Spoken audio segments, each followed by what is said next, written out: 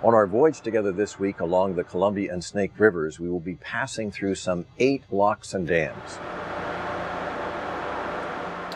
Today we're passing through 2 locks on the Snake River, first at Ice Harbor and then Lower Monumental Dam. Some of these locks step up 100 to 110 feet. Compare that to the Panama Canal, where you rise 85 feet through 3 locks. Here we do that and more in a single lock.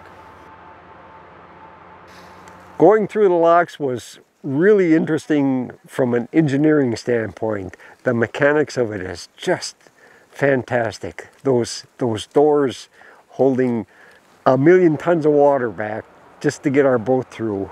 That is absolutely magnificent. These locks both employ a guillotine-type gate which drops from above once the ship is secured inside the lock. Once the gate is closed, water flows into the bottom of the chamber, raising the water level and our ship with it. Just going through the locks and feeling the power of the water lifting this, huge National Geographic boat up. It's really cool.